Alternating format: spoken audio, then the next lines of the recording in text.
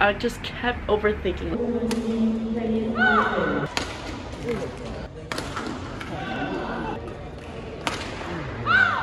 I expected to lose first round because I just got scammed by a motorcycle driver. You're such a cheater! Someone stole my slides. I was gonna give it some ASMR, but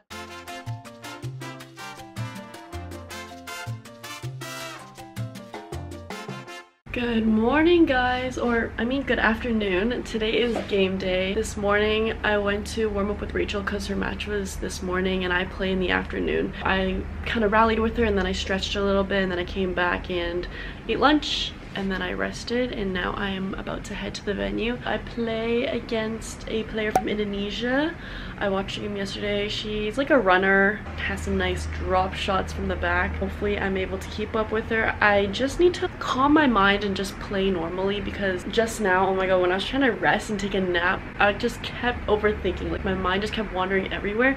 And I just feel like that's my issue right now. That's the reason why I can't perform at my tournaments, because I just keep overthinking everything and just putting too much pressure on myself. I just need to relax and pretend I'm just playing like my coach at training and literally just like relax and just have fun, which is easier said than done. So I'm just gonna try my best and hopefully it goes well. I really hope that I can just play normally today. So that's the goal. I guess I'll update you guys later tonight. Wish me luck.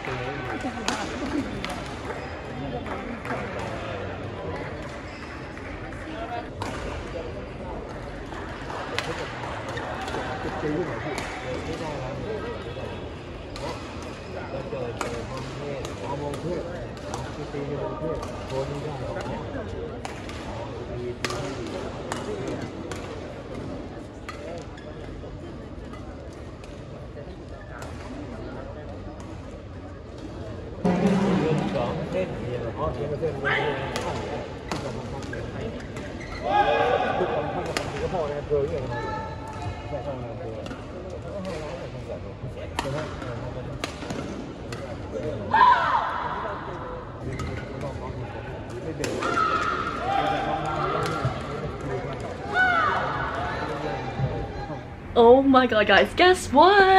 I won! Oh my god, I can't believe I won. Literally, I feel like my tournament results, as I've said before many times, my tournament results have been so bad, and I just won my first round and I'm so happy. And my mom is so happy for me too. Like, she's the first one who texted me, she's the first one who called me, or actually I called her, and I was like so happy. Guys, I'm so proud of myself. If I'm being 100% honest, I expected to lose first round because my tournament results have just been really bad. I know this is a bad mindset, but if I'm being 110% honest, I thought I was gonna lose first round, but I didn't, so I'm so happy.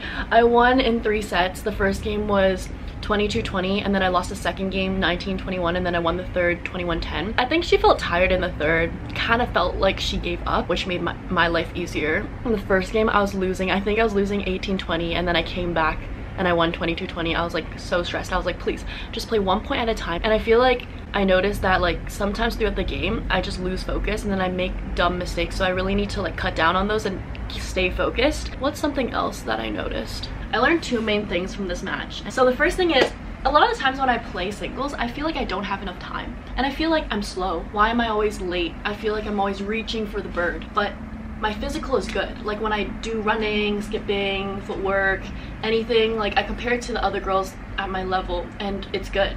I have good physical, but why am I always late on the court? Well, it's because of me. It's because my shots. A lot of times I really like using my punch clears, and yes, they're good. They're good to get your opponent in a bad position. You put pressure on them so the next shot will be easier for you to attack. But if I keep using them and they're too flat, I don't have enough time to go back to the middle or get ready for the next shot. So then the next shot I end up being in a bad position. So in my game I felt like that today. So then I was like, okay, let me just clear higher. And I did that and it worked. I literally won so many points after I started clearing higher, because when I clear higher, she also needs to wait for the bird to come down before she hits. She can't like fly up there and hit it, right? So she also needs to wait for the bird to come down to hit, and I have time to get back to the middle, get ready for the next shot, so I'm in a better position. Also, I don't need to worry about hitting upwards and not being able to defend, because I know my defense is good, and as long as my bird is at the baseline and I have enough time to get back to the middle, I can defend anything. And then the second thing that I learned today that was really important is, okay, so in the second game I lost a lot of points because basically she would clear to my forehand side and then I would be late, so then I'd hit a transition shot kind of straight but towards the middle, so it's at her backhand, and a lot of the shots she pushed to my overhead side or she net crossed, and she would mix those 2 shots up. In my head I realized, I was like, oh, that makes sense, because if someone hit a transition shot to me in the middle, I would hit cross also, because it's following the direction of my hand, if that makes sense. I would probably not turn my racket to hit back to my opponent's forehand side again. I don't know if this is making sense, but it's kind of hard to explain because I'm not on the court. The most comfortable, logical shot I would hit would be hit cross, because my arm is already going in this direction. So when I hit this transition shot, I should get ready for my overhead side or my backhand front corner, because I should put myself in my opponent's position and be like, oh, if my opponent hit that shot to me, what would I hit?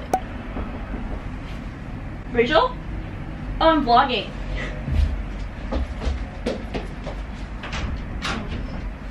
I'm gonna tell your vlog a funny story that just happened just now. Okay, tell them. I just got scammed by a motorcycle driver. Why? He came in and he told me to buy a drink for him. What? Straight up. And then what did you say? I was like, how much for the ride? And then what did he say? He's like, and a car was 65. Oh. So, and you got it for him? Yeah. What the hell? Because, what can I say? You say no, just give him 30. I know, I was like, no, I'm not paying for anything, just this. No way. Okay. That's kind of crazy. Dude. I know. You need to stand your ground. I should have yelled your name to help me. Yeah, you should have. I would have been like, no, bro. Like, just take your 20, 30 baht and leave. Right, We're not buying you a drink. Right? Yeah. Okay, let's go down right now and get my money back. Seriously? He's probably still downstairs. Seriously? But you bought him a drink, no? Yeah. How are you gonna get your money back? You can't. Ask him to pay himself. That was eventful. Yeah. I'm playing a Thai player tomorrow. The girl that beat Lin Xiang Ti. And we both bet on Lin Xiang Ti. Excuse me, actually you owe me now. Yeah. Yeah. You said You're such a cheater. You're like, let me bet first. I bet Taiwan, and then I was like, oh, I would have bet Taiwan. Yeah, but then you But then you already bet Taiwan. You're like, let me bet first. So too bad. That automatically means I get the other person. How can we both think about the same person when you're betting against me? So then no bet then if we both choose the same person, right? Right? No. Right? Yeah. If she bets on one person and says I have first pick to bet with one person, and she picks that person, then I get the other person. But you didn't say, okay, fine, I'll take the other person. You just said, oh, I would choose Taipei too. So no deal. No. Case closed. No. Well, I hope I win tomorrow. This girl just dropped an Oreo on the floor, and she said that the ants are gonna carry the whole Oreo back up to their nest. You're gonna see this on the wall. Okay. It's a circular Oreo, like. Oh, I searched up how ants communicate. Oh, how? Through pheromones. Let me read it. Scientists have known for decades that ants use a variety of small chemicals known as pheromones to communicate. Perhaps the most classic example is a trail of pheromones the insects place. What is a trail? Oh. The most classic example is a trail of pheromones that insects place as they walk. Those behind them follow this trail, leading to long lines of ants marching one by one. Interesting. The more you know. Oh, I wanted to tell you guys that someone stole my slides. Actually, they're not my slides, they're my uncle's slides. So I think I'm gonna have to buy another pair for him. But they're just Nike slides. But still, why would someone steal my slides? And they couldn't have taken it by accident because I literally put my Yonex pink shoe bag on top of my slides. But yeah, someone stole my slides, guys. So I had to walk back in my badminton shoes looking like an idiot. What are you doing? I was gonna give it some ASMR, but then go for it. I didn't want to close up on my face. Okay, fine, go. It's on my face.